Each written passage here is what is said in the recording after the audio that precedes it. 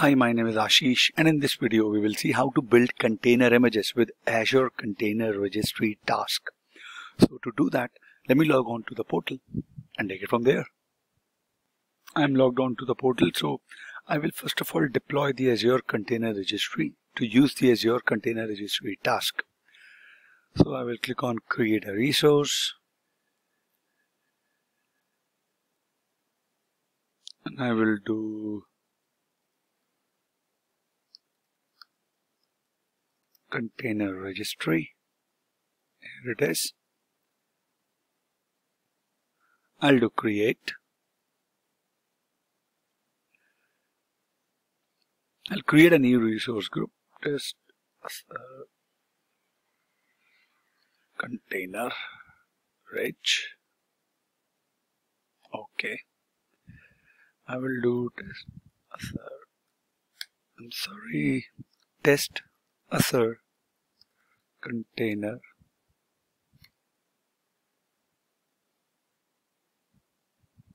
Okay, I'm gonna go with East US.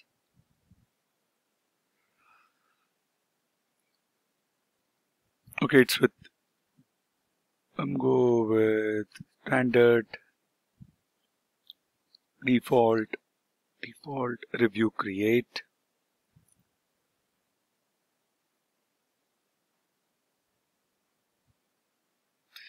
Or I can go, okay, let me go with premium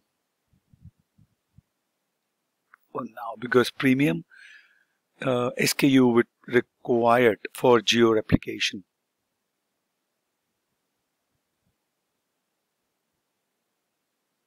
Okay, I'm gonna go create. It'll take few seconds or a minute, if you will, to deploy the container registry.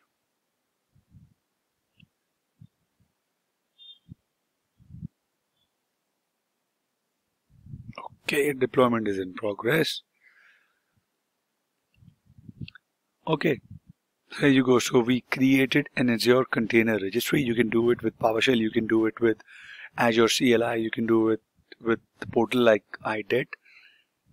Whatever way you like, you can do it. So next we will build the container images with Azure Container Registry task. Okay, so let me click on go to resource. Okay, suppose your company makes use of container images to manage compute workloads. You use the local Docker tooling to build your container images. You can now use Azure Container Registry task also to build these containers.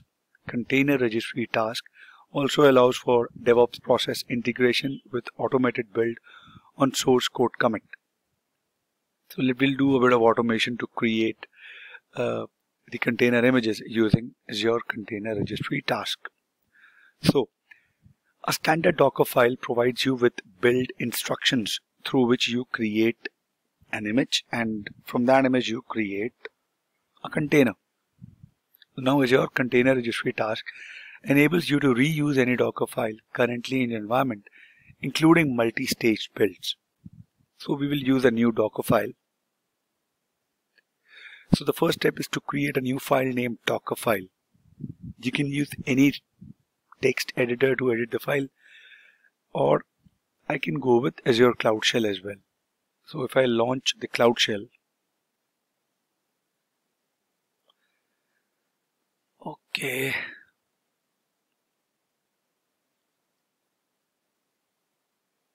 so let me use this only.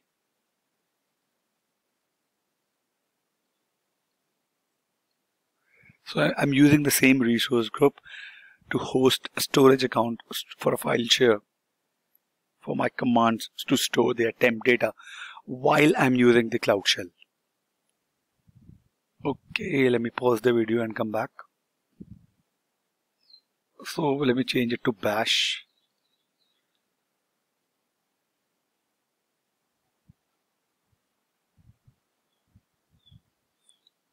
It is connecting terminal. Okay, I'm gonna type in code. It will launch a text editor. I'm gonna paste the content here.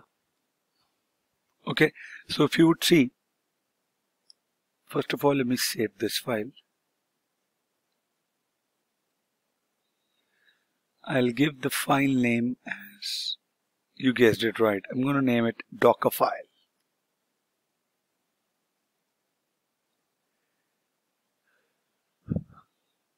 So this configuration would add a node.js application to the node 9 Alpine, right? So it is picking up the package.json file and the servers.js JavaScript file from this location. Then it will install the npm, open the port 80, and the launch command would be to node server JS,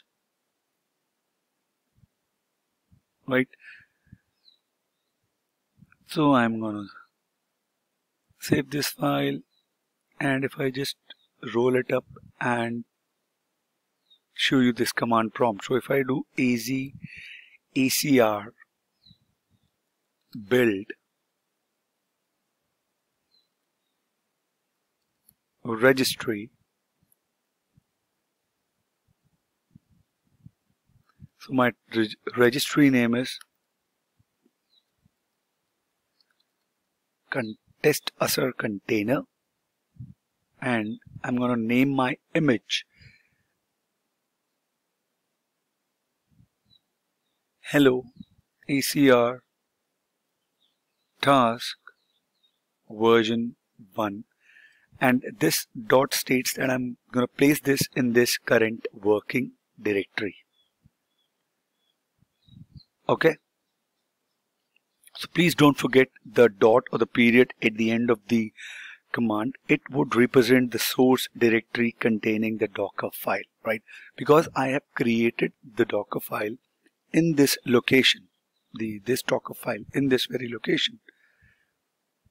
It would not be able to build an image using this Docker file and place it in this container registry, because it would not see this Docker file if I don't place dot here, or if I run this in any other location.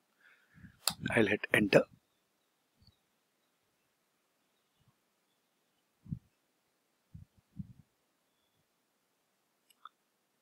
Scanning for dependencies. Download complete, pull complete.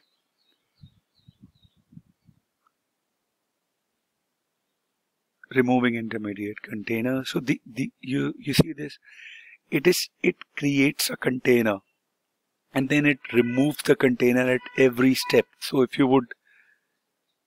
I close the editor, right, you would see that it created a container and it destroyed that container. So it is not the container that you would create. So it creates a temporary container to pick up the results from the command that is mentioned above in that build file, and then adds those dependencies and runs those commands in those temporary containers every time it sees a change or to build up an image, right? And then destroys them. So those are temp containers created by these commands to build an image while using our Docker file. Okay, so I'm going to verify the image. I'm going to say ZACR repository list name test Azure container output table.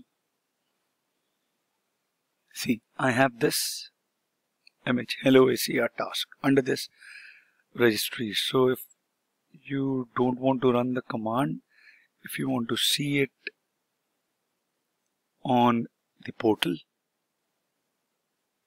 you go to the repositories and you see this. We did the same thing in the last video as well. So let's continue what we were doing. Okay. So this hello task image is now ready to be used.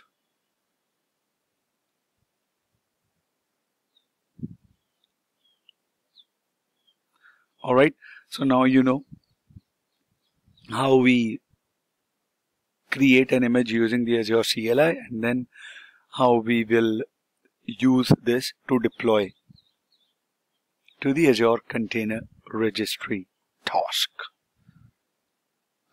So I hope this was informative for all of you guys.